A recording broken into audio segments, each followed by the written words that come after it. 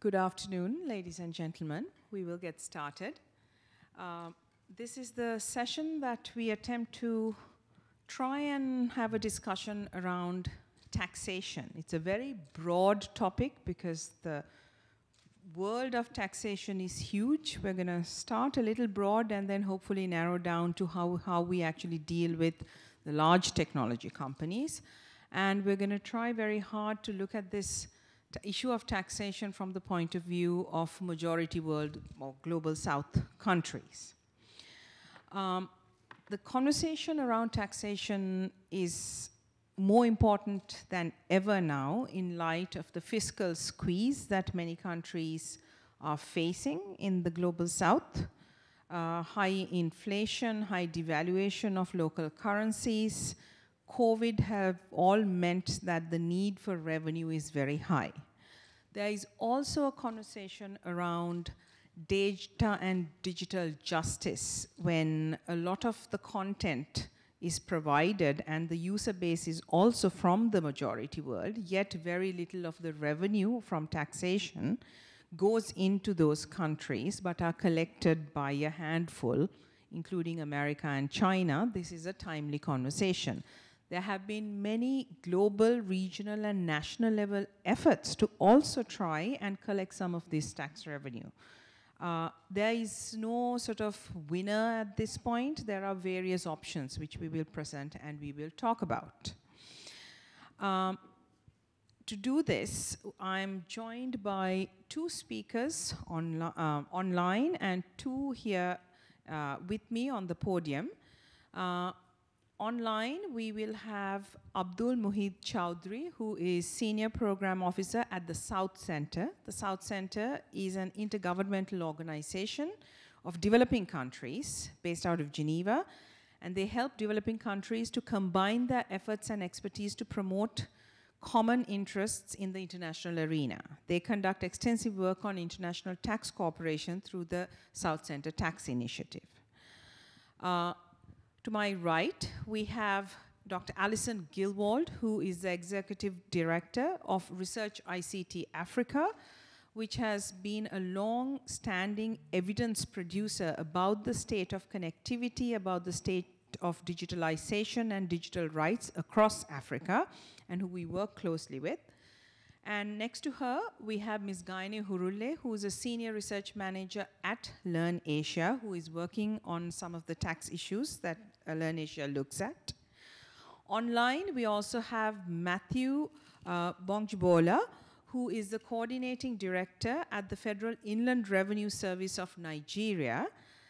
And Nigeria is interesting because they have a tax that's a country-specific tax, but Matthew also is co-chair of the UN Tax Committee, who also has another proposal on tax. So he's a very interesting sort of, he sits on both sides. And finally, we are also joined by Victoria Hyde, who is the Policy and Communications Manager of the Asia Internet Coalition. Now, the AIC is an industry association representing the internet industry across the Asia Pacific. Their members include Meta, Google, and Amazon, so certainly all the big platforms. And to my left is my colleague Isuru, who will help, who's a research manager at Learn Asia, and will help with online moderation. So to get us started, what we've asked is actually for Gaine to set the stage, because I think this is a conversation that needs a little bit of data and framing to get into. Oh yes, before that, we have the pleasure of actually quickly asking, this is meant to be a debate because there are actual options humans face, I mean, in these countries. But first we want to do a quick Slido. If you could please go to www.slido.com. This is, I promise, 2 minutes or less. Even the online audience. And enter 2238752 and fill this poll. And the question is, should countries be exploring policy options to impose taxes on big tech? This is not necessarily an obvious answer because many have talked about, well, let's not tax because the benefits of digitalization are so high and using the platforms. Let those actually, the economic revenue from that compensate instead of taxes. So what do you think? And we want to see if you'll change your mind at the end of this sort of 90-minute conversation. The code again is 2238752. Sorry. Okay, so about 70, just under 20% sitting on the fence, but a majority, 75%, saying yes, we should be taxing big tech. Right. Thank you. Let's move on. As I said, I've asked Gayani to show us sort of a little bit of why this topic is important and maybe present the policy options that are facing developing countries in particular right now.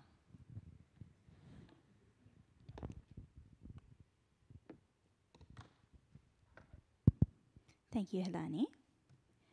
If I could just get my slides up. Wonderful. Okay. So we've very helpfully called this session Taxing Tech Titans. What I'm trying to do here is, as Helani said, just frame the conversation and give you a sense of what the different policy options are.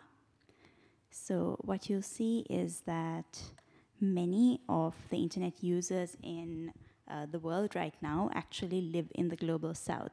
So to give you a little bit of context, ITU data indicates that over 60% of the world's population, that's about 4.9 billion individuals, are now online. But we're seeing that a majority of the internet users now reside in the majority world. And India, Indonesia, Brazil, Nigeria are amongst the countries where most of the internet users in the world live. Now, many apps, sorry, just give me 1 second. I'm having a little bit of a tech issue. Sorry. Not sure why this is happening. All right, I think we're good. Okay, yeah. So if we hone in on the case of India, for example, LearnAsia's national representative survey that we conducted in 2021, that was in the midst of the COVID-19 crisis, found that 47% of the population aged 15 and above were online. And given India's growth trajectory, which was very stark, this is likely to be greater now. But then the question really arises, what apps and platforms were they using? And we found that the most used apps and platforms when we did our survey was YouTube, Facebook, messaging apps such as WhatsApp and Viber, and Instagram. So then the question again is, what's the common thread between these? One perhaps is that they are social media type apps, but the other is also that they are that they are products of large tech MNCs. And despite operating and having users in the global south, many of these platforms still largely derive their revenue from the global north. So Meta, who we've given an example from here, derives 70% of their revenue from the US, Canada, and Europe in 2022. But while the global south accounted for a smaller percentage of revenue, that's about 30%, it's still sizable and therefore quite lucrative for tech companies. So for example, if you look at the graph on the right, you'll see that Meta made $24 billion in revenue from the Asia Pacific in 2022. And this number doubled over 4 years. So this market is not only sizable and lucrative, but also growing. Now, despite making sizable revenue from the global south, big tech often lies outside the formal tax nets in the countries in which it operates. And this has multiple impacts. The first, of course, is a no-brainer. It impacts government revenue. And then if the funds were present, it could go into a consolidated fund, which then could be used to achieve other developmental targets, education, healthcare, and whatnot. But it can also impact the competitive landscape. So we in Sri Lanka, for example, have seen calls from the local ride-hailing operator. To give you context, there's a local ride-hailing operator, PickMe, and then another, an Uber, which operates in the same market. And we found that the local ride-hailing operator has been calling for the country to introduce digital taxes because they claimed that they were paying more taxes than Uber, which impacted their cost structures, which then in turn created an uneven playing field. So we've seen calls from the local tech companies to impose digital taxes to kind of create a level playing field. Now, despite the benefits, some countries have been quite delayed in implementing digital taxes. Therefore, taxation of the digital sector has been limited to long tax sectors like telecom and IT imports, for example. And then these issues have been confounded by the lack of agility associated with the legislation of some countries. So, for example, in many countries, the Income Tax Act deems it necessary for a company to have a physical presence in the country, which then allows for companies like Google and Meta and whatnot who don't have a physical presence in the country to stay outside the tax net. But it's also worth mentioning that this issue of digital taxation is also sort of, there's an underlying issue around defining and sizing the digital economy. And this is a complex one that many countries, even countries in the global north, have found quite challenging. And we've found that organizations like the IMF, OECD, UNCTAD, ADB, and so on have also been grappling with trying to size this digital economy and figuring out how to define the bounds of it. So in fairness, it is a tough exercise, possibly one that countries, particularly ones in the global south, are waiting for some direction on. And in the case of digital taxation, there have been multilateral processes in place, which I'll get to in a minute, that countries may have been taking a little bit more of a wait-and-see approach to. However, there are several policy options for countries on how they can tax the digital economy. I'll start with talking about domestic measures, and there are a range of options within this. One is using direct taxation measures, such as digital services taxes, which is where you tax a company based on the revenue that they make from a country. Another is an indirect tax or a consumption tax, which you levy a specific tax based on the point of consumption. You'll see this in the case of digital service VAT, GSTs, and whatnot. But just for the purpose of streamlining our conversation today, we'll focus on the direct taxes. And you'll see that countries in the global south several countries in the global south have already implemented these direct taxes. We've illustrated some cases from South and Southeast Asia. So we've seen that India, Pakistan, Nepal, Vietnam, and Malaysia all have some sort of measure in place, but they're also quite heterogeneous. And even if you hone in further on digital services taxes, which is one subcomponent of the direct taxes, you'll see that they do tend to vary quite a bit. So even in South Asia, you'll see that they're called different things. They're called the equalization levy. You'll see it being called the fee for offshore digital services, but it really boils down to the same thing, where countries tax companies on the percentage of revenue that they derive from the country. And if you look at the three systems in place on screen, and sorry, this is a little wordy, but we wanted to make sure that we just put out all the information here that we can go back to. You'll see that India, Pakistan, Nepal, they're quite different. And this actually does speak to the benefit of one of the benefits of a local DST in that it's customizable and flexible, which is what you don't really see in some of the other multilateral or treaty-based options that we'll talk about later. But it also speaks of a cost to companies because they have to deal with different tax regimes being in place in different countries and therefore have quite high transaction costs in trying to pay taxes. So compliance costs are quite high. So if we just look at the differences in these three country measures, you'll see that they have different tax rates. So India and Nepal, for example, have a tax rate of 2%, while Pakistan has 10%. There are some countries that have taxability thresholds, so like revenue floors to protect small businesses, but it is absent in other countries like Pakistan. Then you'll remember that I spoke earlier about this issue of archaic income tax acts. Pakistan has amended that act to allow for digital taxation through their existing act, but India and Nepal have introduced separate legislation outside outside the acts to impose these taxes. So you'll see again the approach to digital taxation, even through these DSTs, can be quite heterogeneous. Right. Now, while these domestic measures have been put in place and discussed, there have also been parallel efforts to explore treaty-based options. And this is the benefit of having a treaty-based option is that it reduces the risk of double taxation. And there are two main treaty-based options on the table, one put forward by the UN and the other by the OECD and G20. And there are various different subcomponents within this as well, but I'll focus on the two elements that are seen as alternatives to the digital services taxes that we discussed earlier. That's Article 12B in the UN Model Tax Convention and Amount A in the OECD G20 Inclusive Framework Two-Pillar Solution.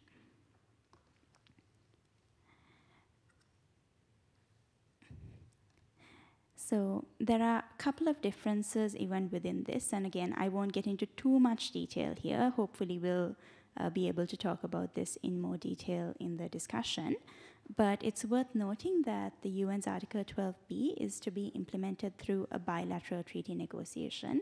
There has been some conversation about a multilateral option, but right now what is clear to us and what is available in the public domain is this bilateral mechanism. So for example, if a country X is headquartered in the US and if a company is headquartered in the US and a company would need to have a country would need to have a treaty with that particular country to tax the company that's within that sort of locality. And this builds on the domestic measures while reducing the risk of double taxation. It can be quite cumbersome and impractical in its current form. Then there is the OECD's Amount A Convention, which is the most well-known and debated in the public domain. This is the multilateral convention. It defines which companies are eligible not by listing services, which is what you'll see in the case of Article 12B and in many of the local digital services taxes that we saw earlier, but by providing revenue and profitability thresholds, both at a global level and also at a market level. And it has a fixed rate across countries, which is attractive to platforms. But there are also sort of negatives, which we'll get to later. Now, while these different options have their relative merits, they have the potential to give countries different quantums of revenue, which I hope Abdul will be able to comment more on. They'll have different impacts of competition, and they'll have a lot of different costs of implementation, be it negotiation costs, compliance costs, and so on. I won't get into a lot of detail here, but hopefully we'll hear about this more from our speakers. So just before I hand the floor back over to Helani, I'd like to highlight that there's a crucial decision point that countries need to make in the next few months. The OECD and G20 has indicated that they hope to implement their multilateral solution in 2025.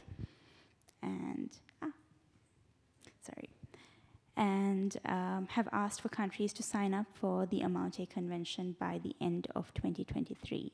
And this is important for several reasons. This could be the beginning of a multilateral system, which is a first best solution. But if countries sign up for this program, they agree not to impose domestic measures until the end of 2024. And then there's the actual implementation of the convention is contingent on the US signing this. And that's a lot of power in the hands of a single country. So there's some apprehension and skepticism on this as well, which perhaps we can talk about in more detail. So it's for this reason that we thought that we'll center our discussion on whether countries in the Global South should sign up for the OECD and G20 multilateral convention by the end of 2023. I'll stop here and hand the floor back over to Helani, looking forward to hearing more from our speakers. Thank you. So just to clarify, Gayani, December last year, I believe, was the initial deadline set for the negotiations to happen, the US and countries to agree on the proposed taxation with the OECD. That didn't happen, and now December this year is the new deadline. So the options for countries is, if you sign up to the OECD convention, you can't do anything until end of 2025. Until end 2024. So it's a one-year goal post that keeps getting shifted. That keeps getting shifted. Okay, so you can't then go ahead and do some local taxation and so on and so forth. However, there are countries that have done national level taxation policies and said in the policy itself, until such time OECD agreement is reached, this shall remain in play. Right? Yes, possibly. And there are also other countries who have implemented their own DSTs and then signed up for and then still signed up for the OECD afterwards, and waiting. Okay. Because what that convention specifies is that you can't implement a DST after you sign up for it. So but they've been quite presumably for tricky. these countries, like, so presumably you said India has a national level digital services tax, a DST. Yeah. If the OECD thing comes into play, they can somehow sunset the national level Yes, stuff I and go with believe the you OECD. can. I Okay, believe right, you can. that's where we are. Great, thank you. I'd like to bring in Abdul from the South Center. Abdul, you've been really working on this, and the South Center has sort of been leading the charge on the UN proposal, which is what expects every country to bilaterally negotiate with other countries in order to be able to tax. So, and one of the things actually I asked Gayani to do is to frame your discussion just to put some numbers that your reports have calculated. Because for countries, one of the big considerations is revenue potential. Where can I get more tax revenue from which option? So keeping that in mind, could you talk us through, in particular, the UN option and why that might be a preferred solution for countries, Abdul? And can we Thank you, unmute? Helene. Oh, thank you. Yes, thank you, Helene. Good morning, good afternoon to, and good evening to everyone. It's a pleasure to collaborate with Learn Asia at this event. And my greetings to Mr. Matthew Gubanjibul, the co-chair of the UN Tax Committee, and I'm honored to share the panel with him, who in fact has been a champion of the developing countries in taking Article 12B forward. So in response to your question, Helene, as we can see from the data, Article 12B has two methods, the gross method and the net method. And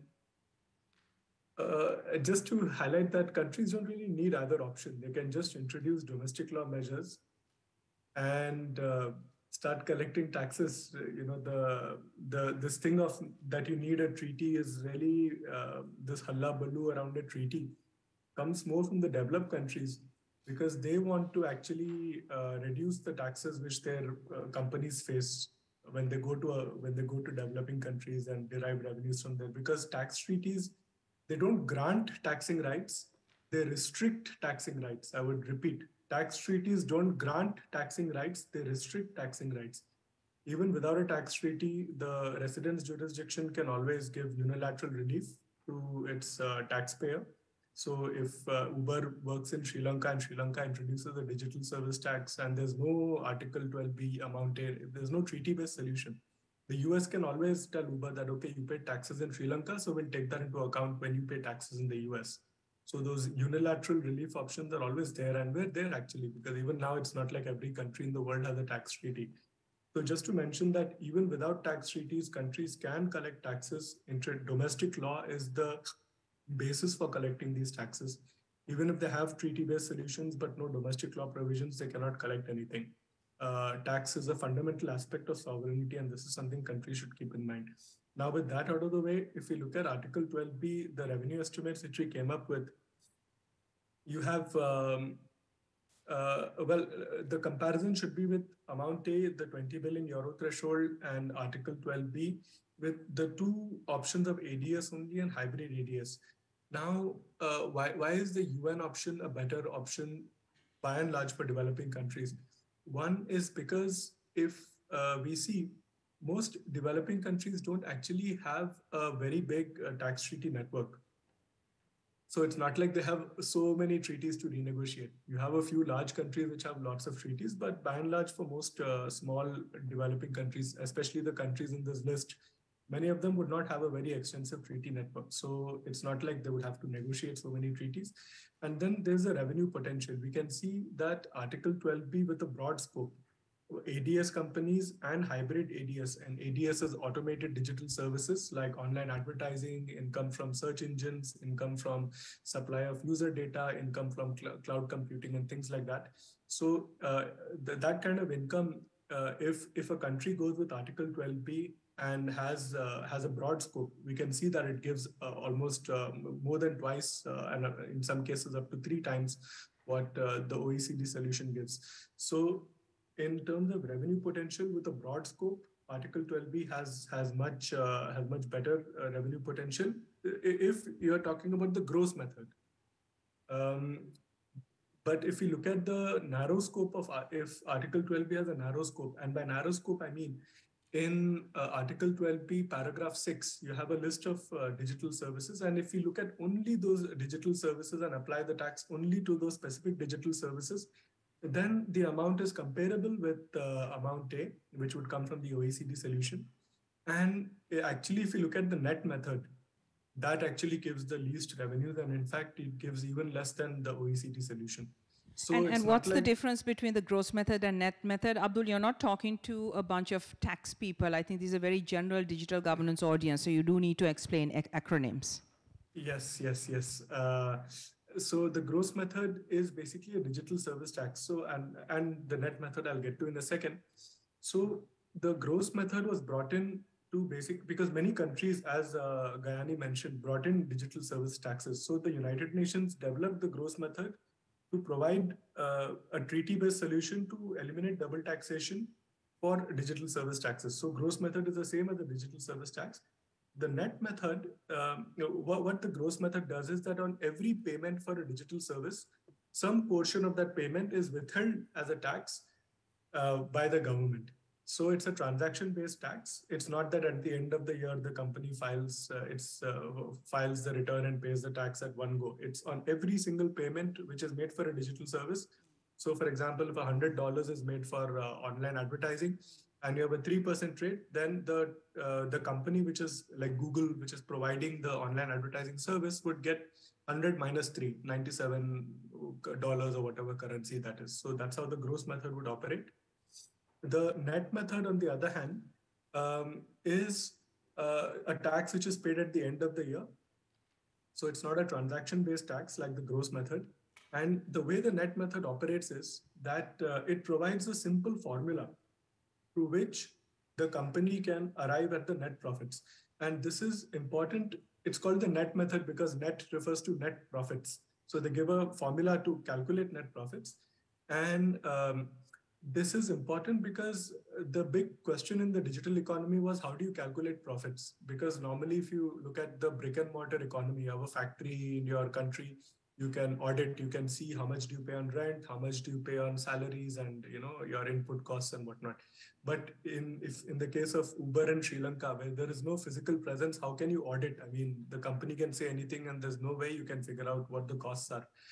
So, and especially when the whole business model is based on algorithms and intangibles largely, so it becomes very difficult to determine costs.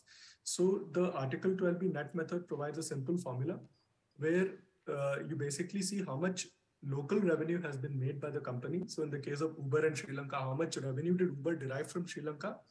And to that, the profitability rate of Uber globally would be applied. So if Uber has a profit margin of, let's say, 10, 12%, whatever, that would be applied to Sri Lanka's local revenues. 30% of that figure will be taken. And to that, the local tax rate, Sri Lanka's 25, 30%, whatever rate that is, that would be applied. So that is how the net method operates, broadly speaking. And because of that, because it's a net basis tax, because it's not a gross basis tax, obviously the revenue collections are much lower because by and large, turnover-based taxes or revenue-based taxes tend to have much higher revenue collection. Wonderful, thank you. So Abdul, you're basically saying as a matter of national integrity, everyone reserves the right. But in terms of being able to negotiate, what do you think are the transaction costs involved unless the UN comes up with a treaty with standardized rates, etc., that everyone can sign up to? Is it really a matter of Cambodia going and negotiating with China, let's say UK and the US, if those are the three big countries where the platforms come from? Is that what, sort of, yes. Is it left up to countries? Yes. Yes. So this is the strength of Article 12B, that the decision of which treaty to enter into is left with the country. And now, of course, the question is, can Cambodia really negotiate with China or the UK or the US? And of course, that's not easy and that's very difficult. But it also depends on how Cambodia approaches this. So I just give a disclaimer, the tax world is opposite from the trade world in the sense that in the trade world, developing countries are always looking for market access. We want to export to the developed countries. And there the power is with the developed countries to open the market or not. In the tax world, it's the opposite. Here, the power of tax is always with the developing countries. We can tax as much as we want, and the developed countries are always trying to reduce the tax which is imposed by the developing countries. So in the case of Cambodia and China, or Cambodia and the US, if Cambodia introduces a digital service tax, keeps it out of the income tax law, so the tax treaties cannot apply. If they introduce it into the Finance Act, as Gayani was saying that India, Nepal, and these countries have introduced a digital service tax outside of the income tax law in the Finance Act, if that is done and the treaties don't apply, then if China doesn't enter into a tax treaty, it doesn't include Article 12B into the tax treaty with Cambodia. It is the Chinese companies and the UK companies and the American companies who will face double taxation. Cambodia will not lose anything. So if Cambodia doesn't include Article 12B, no problem. It can still collect taxes. Yeah. Is market exit by platforms in particularly not valuable countries, like on a per user basis or on a gross per country revenue basis, a risk in this scenario? You know, take a country like Niue or Vanuatu or something like that, right? If the transaction costs are that high in compliance, would this company stay in? Is market exit the other risk? That you said there is no cost. Is that a cost? I mean, I didn't mean to say there's no cost, of course. I meant to say that if Cambodia says that we want to introduce a tax treaty with the UK and the UK refuses, then if Cambodia introduces a digital service tax, keeps it outside of the income tax law, then they will not lose anything by that. It will be the UK companies who will face double taxation. So, and I didn't mean to say there is no cost. Now, on this risk that if Cambodia introduces a digital service tax, will the American companies leave Cambodia? You know, so far we have seen digital service taxes have been introduced by many countries. I mean, 3 East African countries, for example, Kenya, Uganda, and Tanzania, the heads of the revenue service passed a resolution that we will all introduce digital service taxes with a 5% rate. Yeah. And I mean, so far we have not seen this evidence anywhere. You know, we have not seen this evidence anywhere that companies have pulled out in response. The threat that is usually given and usually not followed up on is that they will pass the costs on to the consumers. But as I said, even that, there is very little empirical evidence that this is a standard practice. I mean, it seems to be more of the exception rather than the rule. And also, if you remember, the business models of many of these companies is, I mean, they burn a lot of cash. I mean, they are predatory companies looking to just destroy their rivals. So oftentimes they are just going with a cash burning approach, you know. So it's not that profitability is like the foremost consideration on their minds all the time. Yeah, so sort of dynamic effects of driving others out of the market and so on. Okay, let's bring in Matthew. Now, you have taken an interesting approach and you have this dual role. Can you tell us about the digital services tax that you did impose and what your approach to the OECD sort of, you know, has been, so that the audience understands, faced with the real choice of doing something now or waiting, what your thought process was?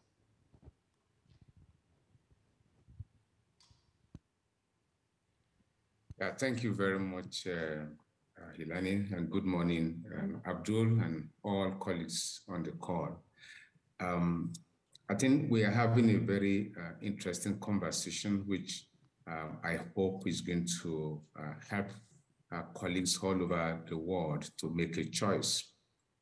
Now, to start with, Nigeria does not have a DST. We do not have a digital services tax.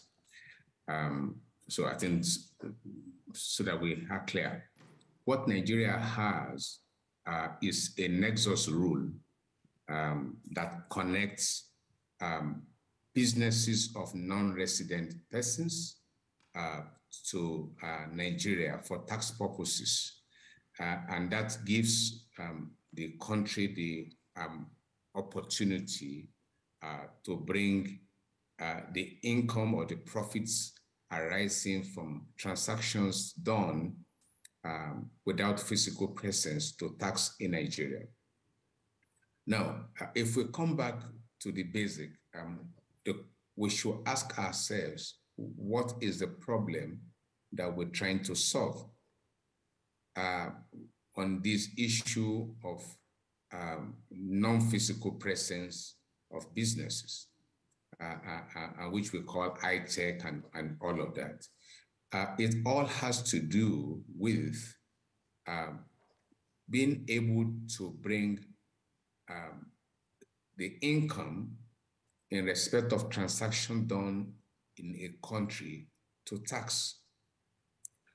Before now, and when I say now, I mean before the advancement of technology, businesses could only be done if the companies or the firms are physically located in a jurisdiction. And so you can see the business, you can see the premises, you can see the officers, the staff, and then you can see the goods or service. And then you can easily bring such to tax. However, with the advancement in technology, it is possible for a surgeon to be in one country and a patient to be in another country, and yet the surgeon will perform or carry out surgery. This was unimaginable 50 years ago. And so question then is, where does the income arising from such service, where should it arise? Should it be taxed in the place where the surgeon is staying or where the patient is? That had always been the problem.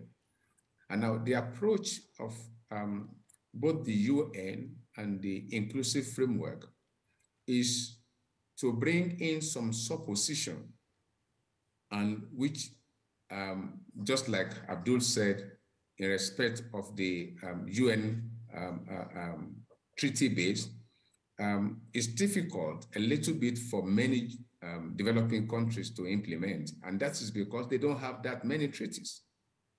Then secondly, it is doubtful if Nigeria, for example, is negotiating treaty with the United Kingdom or with US or France, that the France or those countries will accept to have Article 12B as an article in the tax treaty. So it's almost an unsurmountable challenge.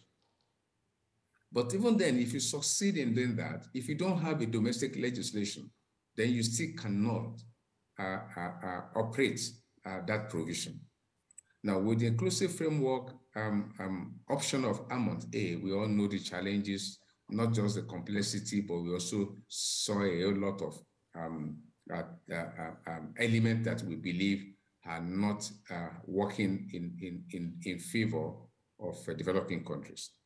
And so the option Nigeria has taken is to say, look, what actually is the problem? The problem is I can't see these people, but I can feel them. I can see the businesses they are doing in my country. And so we therefore used the option of looking at significant economic presence to say, look, if you have enough transactions in my country and we have threshold and has exceeded this threshold, even whether or not I can see you physically, I would deem that you are in my country, and the income arising from that transaction will be taxable in my country. And that is what we have done. And this is not limited to digital services. It includes other services, management services, technical services, and all of that. And it is non-discriminatory. So it's not targeted towards any specific company or country. It is anyone who fits into the definition that we have. So that is the approach Nigeria has taken. And I can say clearly that it has worked for all, worked for Nigeria, and also worked for the businesses, because we also have simplification such that they don't have to go through very complex process of filing returns and all of that. So I hope my comment is useful. Thank you very much. Yes, yes. Thank you, Matthew. Just to clarify, what is this test of significant market presence in your case? And how do you actually monitor that, I suppose? Because implementability and monitoring costs are the other side of sort of getting the revenue. Can you give us some thoughts about that? Yeah, sure, certainly, Ilani, and thanks. Monitoring and putting values is actually not difficult, because we have the financial intermediations there.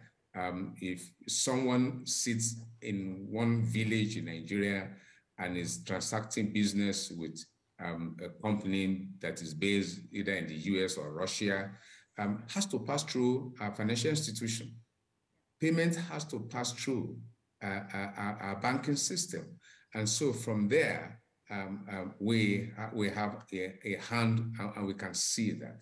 But beyond that, and in fairness, quite a number of the businesses are also people of goodwill who on their own, with proper engagement, are able to self-declare, to say into your territory, this is how much transactions we have made, and this is how much. So it is both ways.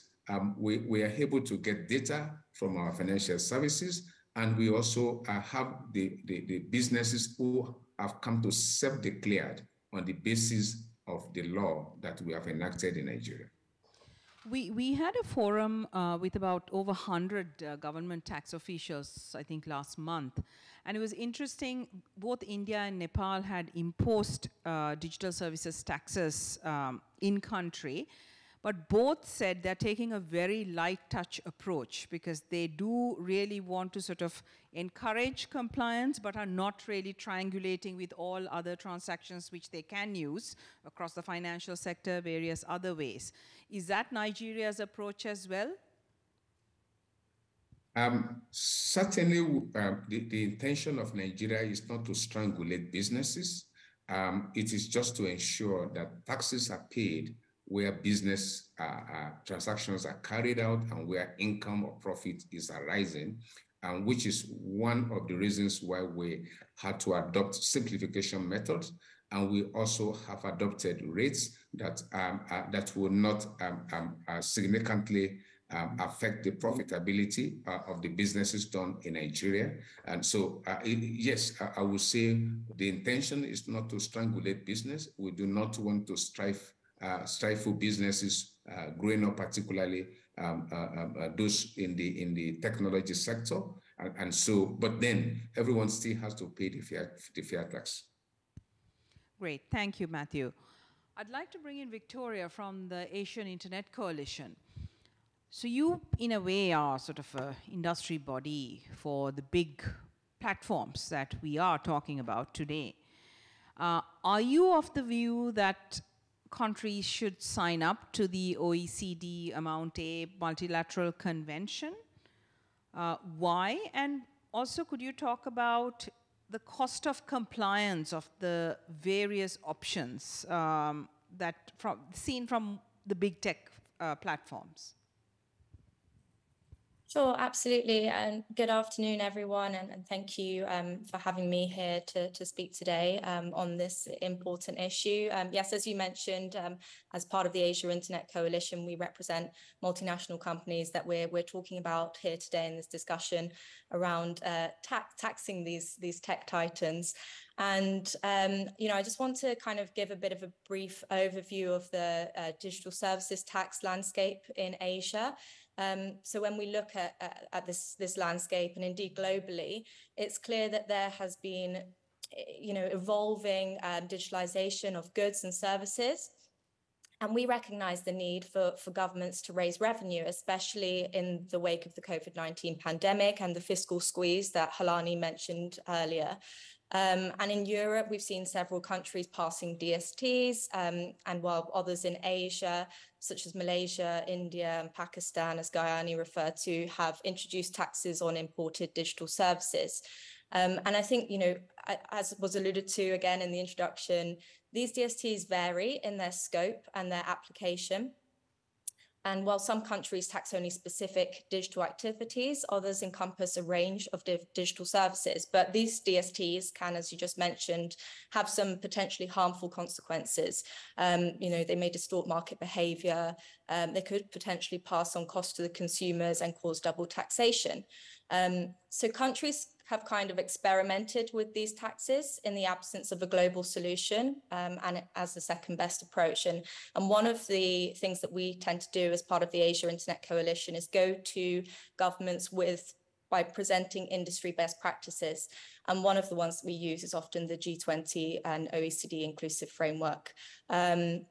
So in the context of this discussion, around Pillar 1, just to be clear, it aims to ensure that profits are taxed in jurisdictions where consumers or users are located. So referring to this surgeon patient analogy that Matthew just mentioned. And also, as Abdul mentioned, the Global South is put in quite a favorable position. It holds a lot of power, as there is a huge proportion of the consumer bases of these MNEs in the Global South. So if I think about, whether the question that you just asked me around whether big tech companies are of the view that countries should sign on to the convention, I think that the framework offers a comprehensive and inclusive approach to international taxation that holds substantial benefits for various stakeholders, not only multinational companies, but also, some for the Global South and the digital economy more generally. But I think we also recognize the need to tailor tax policies to the unique economic, political, and administrative landscapes that we're talking about here.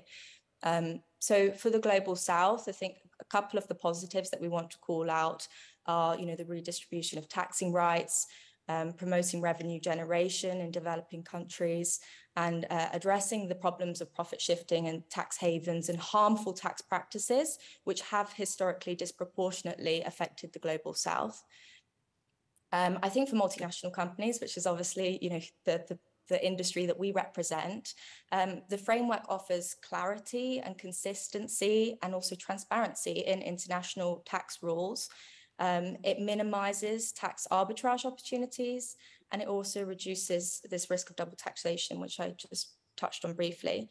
It also promotes responsible tax practices from the multinational corporations as well. And I think this is something that countries and consumers are starting to expect of companies as well.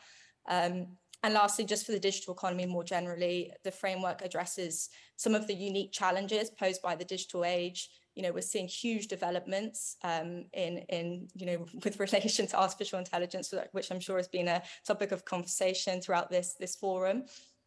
And we're seeing that this framework can provide a bit more of a predictable and efficient global tax system for the digital economy and its technology companies. Thank you, Victoria. Now, if I were a skeptic, and I'm not saying I am, this could be viewed as a way for the big platforms to just overall pay less taxes, because the numbers being talked about are quite low as a global taxation rate. Mm-hmm. And if I were a real sort of negative thinker, again, I may not be, I would think there's no incentive for the US to actually let the OECD agreement reach anything. That's what we saw last year. How would you respond to these two statements? Yeah, I think that's a valid point, and I think around what Gayani also mentioned around sort of these implementation delays and sort of the moving goalpost, which we're seeing with this inclusive framework. It's completely valid for countries to sort of call into question whether this will actually be implemented. But I also think that it's important to recognize that this is an incredibly complex framework that's been put together, and one that is trying to achieve global consensus and is a major step forward in international tax rules. And a lot of the work that they've been doing is around gaining stakeholder input, not only from the countries that are represented by in the inclusive framework, but also from the industry, from trade associations like ourselves, from NGOs. And this is a really lengthy process, but it's ultimately crafted with the view to create long-lasting rules and avoid unintended consequences as well of these rules. So, yeah. Abdul, you're on the other side of this debate. How do you react to what Victoria is saying? Yeah, thank you, Gayani. I'll give the background of sort of the context we find ourselves today. This negotiation on the digital economy has been going on since 2013. So it's been going on for more than 10 years. And actually, the digital economy is part of BEPS Action 1. Out of 15 actions under the Base Erosion and Profit Shifting Project. And, the negotiation would have gone on till the end of time. because that's what the Americans, especially because most of these companies are American companies, that's what they wanted, that you keep talking, keep negotiating till the end of time and beyond. So the only reason why things have come this far is because countries began initiating national measures, or as they are called unilateral measures, but all tax measures are basically national measures. It's only when countries began introducing digital service taxes, including, I repeat, many OECD countries, UK, Italy, Spain, France, and Austria, and whatnot, they all started introducing digital service taxes. Then finally, the Americans came to the negotiating table and said, okay. And grudgingly, they agreed to redistribute 25% of residual profits, which are defined as profits above 10% of revenue. So that's a very high threshold in practical terms. So only national measures by countries brought them to the table, and only continued national and unilateral measures will actually make this thing see the light of day. The Americans have not even agreed to share tax information. I repeat, the Americans have refused to share tax information on a multilateral basis. They have not signed up to these exchange of information agreements, the MCMAA and whatnot. They have a history of wasting people's time negotiating these multilateral treaties and then not signing them. So even the BEPS multilateral instrument, which would update tax treaties to implement some of the minimum standards, they have not signed. So when they have not agreed to share tax information, can you expect them to agree to share the tax base? And it is extremely unlikely. And I would say Victoria was talking about predictability and certainty. If there is one thing which is predictable and certain, it's that the US will not sign this agreement. And based on the current agreement in the July outcome statement, if the US doesn't sign this MLC by the end of the year, then countries can and should actually go ahead with national measures. And in terms of the revenue potential, and I'd just like to add another point on that. The companies, they tried very hard, to stop developing countries from initiating digital measures. Then they found out that countries are going to go ahead and there was nothing they could do to stop them. So then the next best thing was to come up with this so-called multilateral approach, which would basically force everybody to bring in a tax which would tax them as little as possible. So that is the key motivation behind this narrative, which we are seeing, basically. Yeah.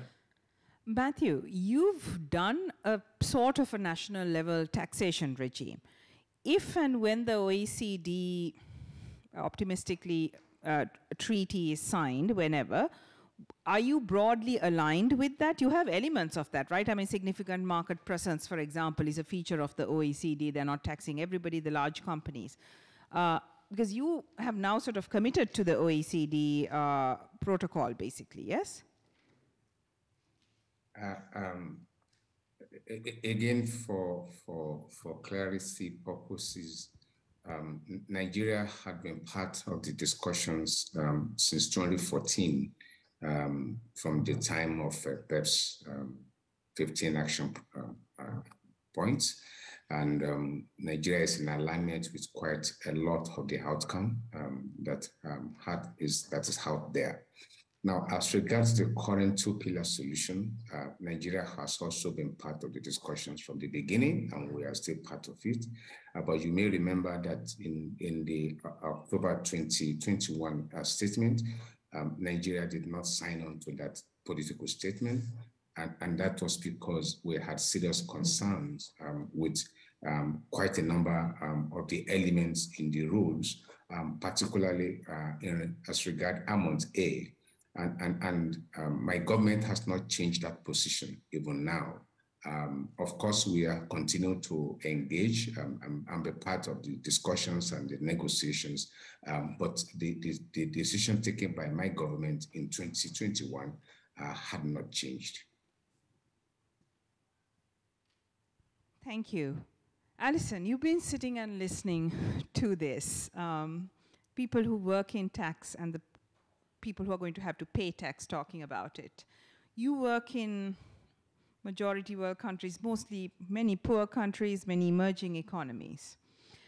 From a social inclusion, equity perspective, what are your thoughts?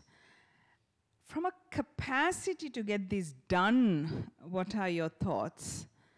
And really, if we are ever lucky enough in our countries to get some revenue, what on earth is going to happen to that money in the kind of regimes that we live in?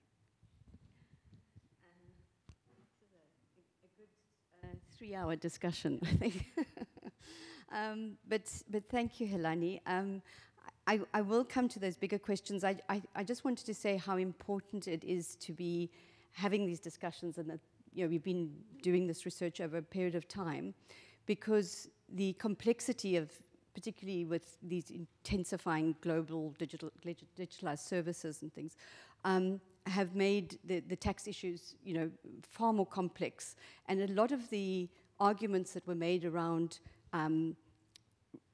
maintaining or reducing or, just controlling local taxation on, for example, telecommunication operators, so that they could roll out those networks and, reinvest in those networks and compel them to reinvest in those networks, or the failures of secondary taxation through universal service objectives, because in fact those weren't being rolled out, and the arguments that, kind of let these services drive themselves more affordably and get that take up, and then you'd be able to tax corporates and people who are all going online and doing that sort of thing. So those arguments, were made from a very pragmatic point of view, acknowledging, and our work's all in Africa, the incredible constraints there are in revenue generation on the continent. Many of these countries, the mobile operators were primarily the tax base for the country, with a tax base of 1 or 2% of the population.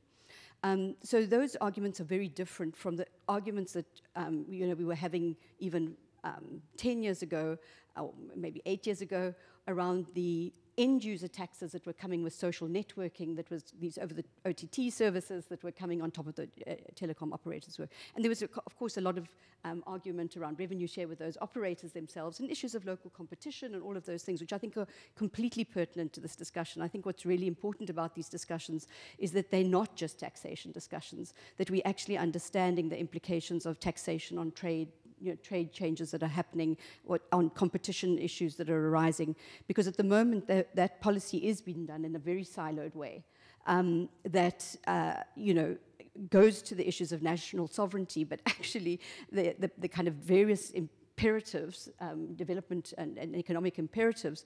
The fiscus is looking very strictly at kind of maximizing revenue. The digital department, or comms, or whatever it is very much looking at kind of, digital universal service and those kinds of things that would actually drive economic growth, but they're often not talking to each other. Trade is going off and doing a completely separate thing, possibly with some kind of alignment on tax, but not much else. But then, we had the social networking taxes, and, these were enormously regressive taxations on end users, introduced in some of the poorest countries in the world primarily, with actually very counterproductive effects. So, if you look at Uganda, for example, they were introduced at a time to have a sovereign debt repayment that was needed. So the poorest of the poor, who were on these social networks, were actually pushed off the networks with these 1% taxes on each transaction, on mobile transactions and those kinds of things. Not only did it actually undermine their Digital Uganda program, Universal Service Program, but actually it also made the telecoms operators less profitable. There was enormous loss of revenues from them, from corporate tax. So the long-term effect has been quite negative.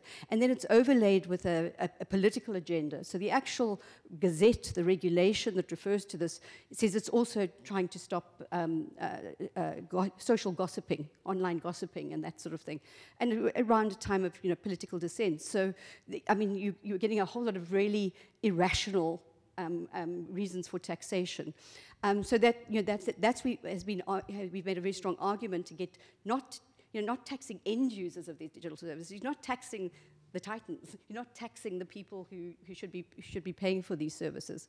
And so often now the discussions around whether countries should be signing up to the BEPS and at least getting 15% of those big tech companies amongst multinational corporations that we have not been able to tax because of the lack of presence in country, to use this mechanism to at least get that 15%, which would be very significant in many countries, even with the low internet penetration rates and those kinds of things. And ideally releasing these end users from those kinds of taxes. And yet some of the people who, as I said, because this is complex and there's not an understanding that the social networking taxes in these countries at the moment, mainly in East Africa, are, but very attractive to other parts of the continent, are actually end-user taxes. There's now often been a kind of a knee-jerk reaction to taxing digital, digital companies under the BEPS regime, the base erosion and profit shifting regime of OECD's proposed regime. Is, we mustn't tax them either because it's going to affect, Facebook's going to move out of, Africa or whatever it is. And I think, we really need some complexity because I think we're all advocating for the same thing, but we need to understand those linkages, and how this whole ecosystem works. And as I said, not only within the digital sector, but affecting these other sectors. And so this work was really done in the context of trying to understand trade and taxation issues in Africa. Several interviews done with many countries, including Nigeria, and not working closely, but following the work of the African Tax Administrators Forum, who obviously represent the interests of many tax administrators across the country and therefore had to represent the position on unilateral taxation. I mean, country like South Africa, for example, corporate taxation is a minimum of 35%. Many of these other companies looking at higher taxation rates. So an offer of 15% is, just doesn't look like very much at all. And it has an effective tax, a collection regime, etc. So it is, I think it's very different for different countries. As I said, I think it's really important that one understands the different dynamics in this context. So for in the African context, besides the issues of sovereignty, is that I think, as Abdul was saying, pointing out, many of these treaties are limiting and binding. They're not seen as opportunities to actually be accessing that extra 15% or something. So this paper that, we interviewed a lot of people, and there was a lot of feeling that people, the fiscus would never give up the little hold that they had on something in order that they would get something bigger, or get something later on. And certainly didn't want to be tied into these moratoriums, which we're seeing anyway, from the trade agreements that are impacting on revenue generation. So I just wanted to say that was a kind of work that's been done a lot in Africa, but we've also done very important work, I think, with Learn Asia and with IEP, across the issues that I think we really need to understand where taxation fits in. Really looking at the interplay between digitization, increased visibility to the state formation, revenue generation, taxation, redistribution, because we need those taxes to do the redistributive work that we're wanting to do post-COVID, during COVID and of course post-COVID around economic reconstruction. And that paper is actually out, being launched today, so please do watch our Twitter feeds for that. Because I think, the visibility that's coming through digital transactions has implications that can be used positively, both to for people who currently might not be paying legitimate taxes to be more visible to the state, but also for informal sector who have often not been able to be the beneficiaries of redistributive programs because they're not visible, now being increasingly visible through tax, and obviously don't qualify for taxation, so they'd be visible, but from a tax point of view, but they wouldn't qualify unless they do qualify for taxation, but then be visible in the social protection realm. So that's, I think, an important side from the ongoing post-colonial struggles around state formation in many of our countries, and the need to have the revenues to build those institutional capacities, and some of these really big development challenges that we face on the continent. But I think, as I said, I think specifically in terms of the taxation issues and the trade issues that are going on now, I think, the whole BEPS process was actually an acknowledgement of how outdated these tax systems are. But it's important to notice that the foregone potential revenues for states, particularly in the context of the pandemic, as I mentioned, and economic reconstruction, But it's compelled us to look at updating the tax system, of engaging in these various processes, and better representing our interests, which I think we've not been effective as regions, as the global South. And doing this kind of research to inform a more integrated position for countries and regions to take is very important. For Africa, I think the situation is even more precarious. As I said, very fragile or non-existent tax systems in place anyway, largely dependent on aid and with all the associated issues that raises for political economies. But then we've also got these big continental and international trade issues where we are seeing enormous amounts of foregone tax in agreements. So the African Continental Free Trade Area, which has come into force, although it's not operational in many ways, but there is expected to be a significant drop in conventional physical trade, although I should say that there's a sad amount of intercontinental trade anyway, so a lot of our trade is actually outside, but that will have significant effects, especially for those countries who are not highly digitized, not leading these digital services, spreading out throughout Africa. And as these trade barriers begin to ease across the region, and e-commerce is taking off, and the protocol, the Digital Services Protocol, is just being negotiated right now for the African Continental Free Trade Area. We're going to see those kinds of impacts of a digital single market on traditional trade taxes that have been there. And so this really makes this, this assessment of aligning, positioning our local tax regimes on the continent, some kind of harmonization we'll have to have in terms of the Continental Free Trade Area and the digital services underpinnings of it, with the international tax regime, because these are essentially, global digital public goods that we're very often talking about, data flows and these kinds of things. And I think, historically we've looked at global governance from a kind of harms and protection point of view. We've looked at, from a kind of trade and digital services and e-commerce point of view. But the taxation component of this, the actual generation of revenue for countries in order to service their needs. And I think, historically we used to be, don't put a secondary tax on telecom operators unless it goes back to the digital industry, because otherwise we never see it. But digitization is now so cross-cutting that it's absolutely appropriate that if proper taxation of, the extraction of data and stuff that's coming in, across sectors in Africa actually is used by governments responsibly to service their populations.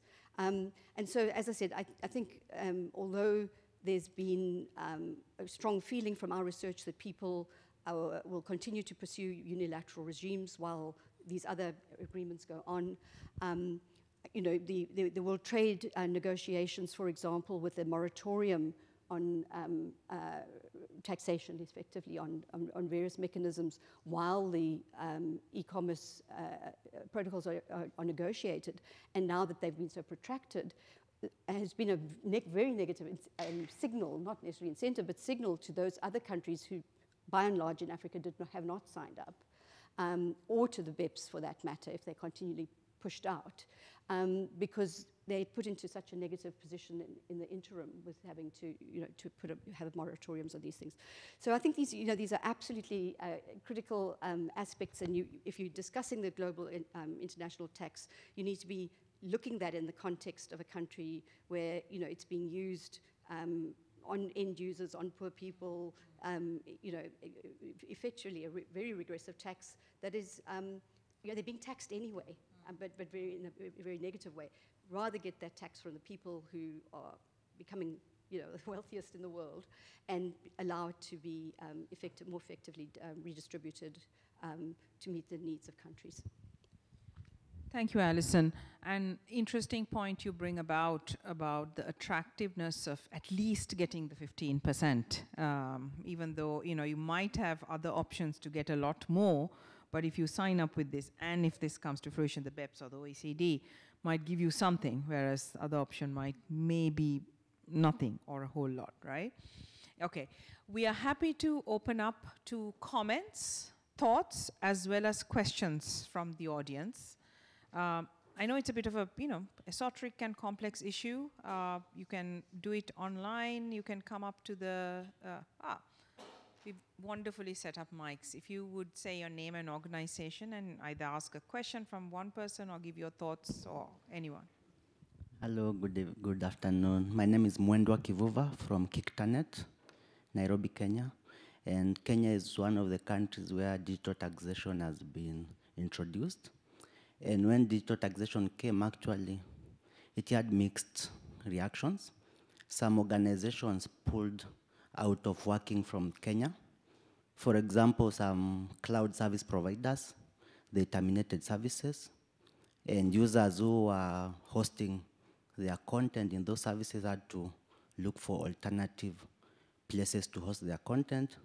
But of course, others, for example, Netflix actually reduced the cost so that they can have critical mass of users joining the bandwagon.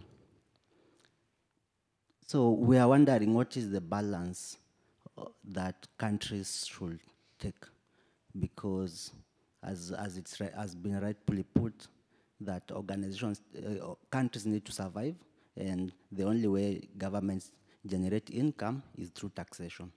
So the local regime, the local government say that foreign organizations cannot just go to developing countries and extract resources, and there's no benefit that is put back to the economy. So what is the balance that should be put in place so that probably there is a sweet spot for both? And number two, what happens when these organizations, the foreign organizations, don't respect the jurisdiction of poorer countries? So for example, they still continue extracting resources and they don't want to pay taxes because our tax regime is usually voluntary tax regime. So when these orders have been put in place, or these laws, but these companies are still not obeying those orders. So at Kiktanet, actually, at the end of this month, we are holding a session in Nairobi on digital taxation, and this is actually from requests from multinational companies, the big techs. They are saying that the tax regime has become challenging and also expensive to comply. So they want us to engage the stakeholders, the public, and the government, so that there is a common understanding on these issues. Thank you. Thank you for that question. I'll actually let anyone from the panel respond. Abdul, Matthew, Victoria, Alison, and Gayani. Yeah, thanks, Eleni, and thanks for the two questions. I think the first question is a policy issue of government in striking a balance between investment and generating revenue for government. And it is important that in aiming for where to put the dot, the government would need to consider a whole number of things, which should include what minimum level of revenue is required to run basic services, and also to also understand that we can't tax businesses out of existence, because if you do that, it's like you killed the tree and then you can't come around the next year to get fruit on it. So this is where the delicate balance is, and that is where based on the various options. I mean, if you are listening to Gayani in our opening presentation, I've given a spectrum between domestic unilateral actions or measures and multilateral measures. So you should be able to find somewhere in between where you believe you are able to strike the balance. But then there is no silver bullet that works for everyone. every economy has to determine what works for it. And then as regards measures to ensure compliance, I think the starting point, and I'm happy with what Kenya is about to do, is to engage. And one of the things Nigeria did in 2019, after we enacted the SCP rule, was to engage with various stakeholders, and surprisingly, most of the non-resident suppliers to Nigeria were willing to cooperate and collaborate with Nigeria. So I think engagement is one big route. Second thing is to also ensure that there is simplicity in the rules and that people are able to comply with minimal costs. Thank you very much. If I could go after Matthew, Helen, if that's okay. Yes, please go ahead. Yeah, okay. Yeah, thank you, Mr. Gubanjugola, for that. I just have 3 points on the questions raised by the gentleman from Kenya. One is that, to my knowledge, Kenya initially introduced a digital service tax which applied to both residents and non-residents, but then later on they restricted it to non-residents. So it's only the foreigners who now have to pay the tax. So that option is always there with countries. Second point is that on extraction, in the digital economy, you can really see extraction in a raw form, because the classic argument that if you have taxes, then investment will go away kind of breaks down when we look at the digital economy, because these are not coming with money to set up a factory and hire local people and create jobs. These are by definition companies. I mean, as in the case of Uber with Sri Lanka, they have literally no physical presence over there. The only jobs which are being created, so to speak, are the Uber drivers who could get those jobs even from PickMe and other local companies. And in the case of online advertising companies like Google and Facebook, then you can really question, what is the actual investment coming into the local economy. So this argument that raise taxes, investment goes away, should be seen very differently when it comes to the digital economy. And we can really see, as I mentioned, extraction in quite a raw form. The third point, which the Kenyan gentleman had spoken about, was non-compliance. One option which is there for countries is what Pakistan has done, which is where they have told the banks that you collect the taxes of withholding and give it to us. So in the case of Kenya, for example, the company has to on its own come and pay the tax. And, of course, if they don't, then there are compliance issues. But there's always a Pakistan approach where the banks withhold it, so the company basically gets, gets the balance. Yeah. Victoria, anything to add? Yeah, I think if I can jump in here, I also want to reiterate the point that Matthew made around the importance of stakeholder engagement. I think it's hugely important so that both the government and multinational companies can set expectations. But you said that companies came to you with some concerns around the complexities of the arrangement that you have in Kenya. And I think this is where global tax rules can come in to reduce the complexity and uncertainty faced by MNEs due to sort of varying tax regulations and to sort of facilitate more transparent and predictable tax governance for them, as well as simplifying compliance by providing more standardized and consistent approaches to allocating profits.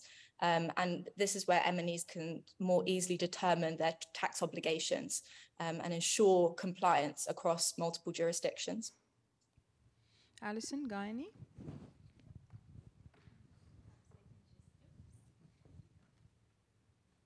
I can just respond on a softer approach on the second part of the question, on what if the companies don't want to pay taxes. And I just want to reflect on a conversation that we had with the Nepali and Indian authorities when we had our forum a couple of weeks ago.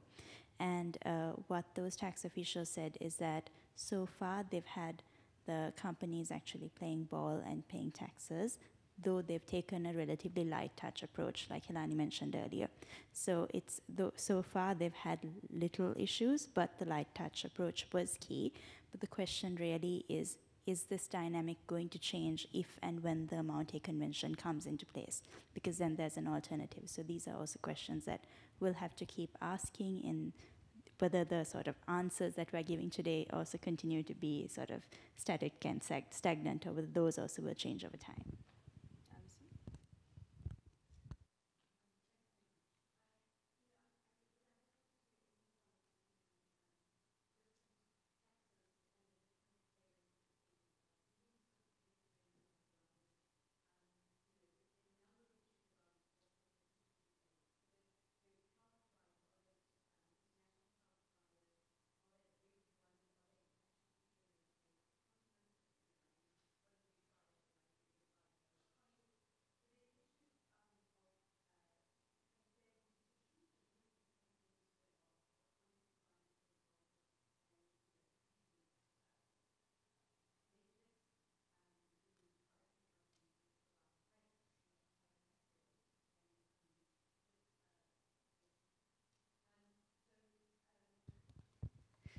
so I think that was just one of the points I wanted to make, because I think one of the issues you are speaking about, and I think one of the issues that have come up here, are really the issues around being able to tax the big tech companies in our context that don't have presence within country. And you're saying, oh, well, they're playing ball. As they should. If you're looking at the kind of super profits that these companies are making, the kind of gratitude that actually they're contributing to these taxes just seems to be, it's really not addressing these kind of bigger problems. I mean, I think, yes, we must take and must get that it must be fair, it must be transparent, but in fact, although the kind of agreed international formula on this would make things clearer, it's not worked in the favor of some of those countries. So we really need to, and we've got, the US holding out on things. So, unless everybody kind of comes to the table and we agree on it and it's binding on everybody, it's never going to get the kind of traction that we're looking for. Thank you. We've got an in-person question. You have a question as well. We'll take 2 questions very quickly with very short answers. Okay, hi. So excellent panel and excellent discussion. I'm learning quite a lot of things here. I'm Bagisha. I'm a PhD scholar, and I work with Internet Governance Project at Georgia Tech. Now, what I'm going to ask might be a little bit more fundamental because I'm still learning about digital taxes, so please bear with me. I am struggling to understand how the calculations of profits are done, or how the calculation of tax itself is done, in sense that I think Abdul mentioned initially about revenue from profits for services. It's easy when you have to calculate it for Netflix or something because you're paying for those services, but how is it done for a service such as a social media website where we're not directly paying for anything, right? And I think you also mentioned about how this trickles down to something that a user ends up paying for a Netflix or another digital subscription services. So just more fundamentally on how does one conceptually think about this? And yeah, that's about it. Thank you. I'm Kosi Amesinu from Benin. I'm from Ministry of Economy and Finance. It's not very clear for me now. Facebook is not physical in Benin, for example. But many people using Facebook service, how can we tax Facebook? Please make me information detail by detail, step by step, because my minister are waiting for that. Thank you. There's also a question online. My name is Kunle. My question is for digital companies. How do you quantify how much they are to pay based on the fact that most of them are operating remotely? You're getting at this. So, I mean, this has to do a lot with what are the costs Facebook, what is the cost and revenue of Facebook in a country like yours? Advertising revenue and subscriptions like SMEs pay, to have a certain type of page. We might buy advertising space to announce that, I don't know, we're running a conference. Hotels might buy advertising space. What are their costs? Our marketing, maybe some allocation of the policy staff, the marketing staff, which might be per country or shared across countries. I mean, those are the types of costs and revenues that these companies have, even if they don't have a presence. If they have a presence, then of course there's sort of, infrastructure that they run and so on, yeah? So I'll take a very quick set of responses, like really under 1 minute from the panelists, but I am going to put you in touch with Abdul so you can have a longer conversation, because I think that is important part of what we were really trying to do with the panel. This is one of the first panels at IGF, and I've been coming since 2006, that's really trying to get at some of the detailed elements of this. So we need to have a much longer conversation, so we will put you in touch. Reactions from panelists, please. Thank you. Thank you, Helene. I'll just respond to the gentleman from Benin. I would say, sir, please look at the equalization levy of India, where they basically started out with a 6% tax on online advertising, which was targeted at Facebook and Google and these kinds of companies whose main revenue stream is from advertising. Broadly speaking, tell your bank that if somebody in Benin is paying Google for online advertising, then introduce a rate of 4 or 5% or whatever, and tell that bank to withhold that percentage as a withholding and keep it as a withholding tax. Whether Facebook or Google are there or not in Benin, that doesn't matter. The money will be restricted from them when they receive the payment, and they will be forced to come and file the tax return. And if they don't, well, that's their loss. So before the money goes out of the country, the financial institutions are legally obliged to have a withholding tax and then remit it back to the tax authorities, what Abdul is saying. Anyone else wants to respond? Or we can go to our last sort of rapid fire. We've had very sort of, interesting, there's some convergence, right? Abdul is basically saying national levels taxation is important because that is what actually brought the US and other people to the table. And we need to do this. It is also a matter of national integrity. There seem to be outs if, somehow we have a longer term, sort of country treaty option. Matthew is broadly, I think, along those lines. He's gone for an approach that somehow, sort of, I think the devil is in the details, which, we really do see. He's sort of had a threshold, so the smaller guys are not really impacted by this, but still has a mechanism to get revenue. Victoria is saying, I think, that this is sort of the OECD option is really a viable one. Compliance becomes easier. And related to that, Alison is actually saying that, the countries stand to gain something because it's sort of like you can free ride along with this if this treaty happens, right? So it's a really interesting negotiation position of what the long-term game is and what might be the short-term approach that countries use. So we don't have conclusions.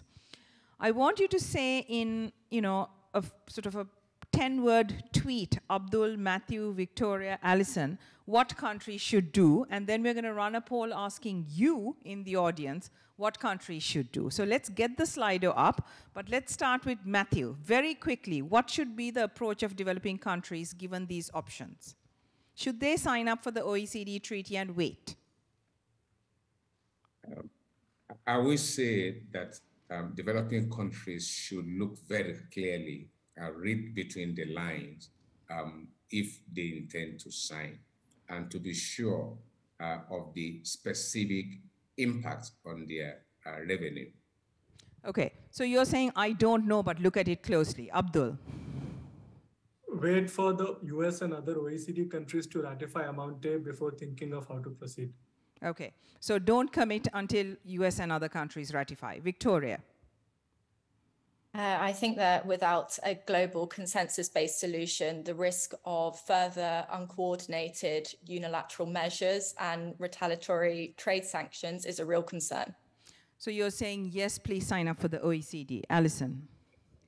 Yes, I'm also saying sign up for the OECD, but very conditionally. Yes. I think that if enough countries sign up and there's enough pressure put, then there's a kind of block that can actually force these percentages higher so that they begin to align with what corporate taxation would be in their countries. And maybe that requires a digital multinational corporation pull-out of the 15%, because obviously that's not applicable to big, multinational corporations that just aren't these big giant monopolies. So conditional, yes. Yeah. Gaini. No, by the end of 2023, so very much like what Abdul is saying, because don't sign up to the OECD for now. Only 30 countries and with 60% of the market share need to sign up. Global South doesn't fall into that basket, so it's not necessary. They can wait and see. So we can sign up free ride later. essentially and wait for them. Okay, excellent. What does the audience think? The Slido is gone. Could we please go to... You have to connect it. Okay, slido.com, and the number for the poll is 2823924. Should countries sign up for the OECD Amount A multilateral convention by the end of 2023? Half of the audience says no.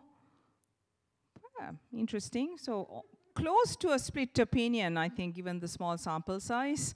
42% saying yes, and just under 10%, oh, okay. More moving towards no. This is a live situation, but still around 8%, I don't know. Okay, so I think it's quite close, which thinks, it's a good thing. We need to keep engaged on this. Thank you, guys. Thank you for staying. We're just on time. Thank you for the questions and the audience and the really good panel engagement on this. And we'll hope to see you next year with a much more sophisticated understanding of what we should do. Thank you.